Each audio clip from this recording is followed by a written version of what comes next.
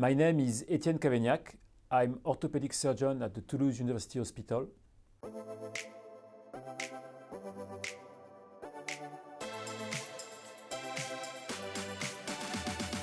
My focus is knee surgery and I perform more than 300 total knee replacements a year. It's a central question in our daily practice. We will have to face more and more patients that need a total knee replacement. Forecasts suggest that the number of candidates will double with the coming years. And at the same time, we have less and less resources to operate a patient. Because of the lack of nurses, lack of structure, administrative complexity, it's more and more complicated to have a full access to an operative room.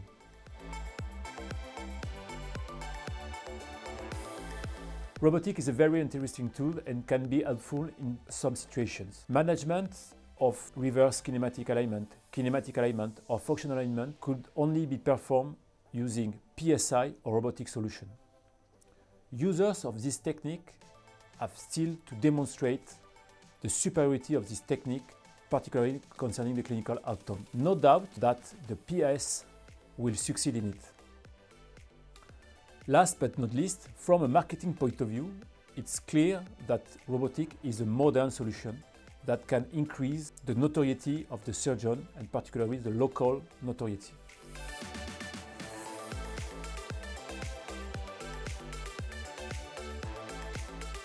I would say that with the actual knowledge, comparison between robotic surgery and manual surgery show that robotic surgery is more expensive, time-consuming, and keep in mind that we have less and less access to the operative room, and the clinical results are almost the same between the two types of surgeries.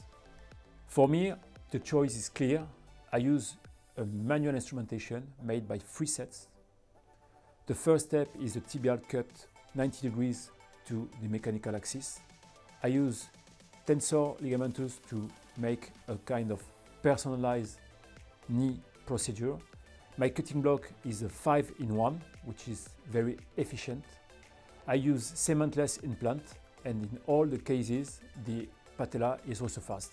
I believe today it is simple, personalized, time efficient, cost efficient, so it helped me to treat more and more patients with a valid option.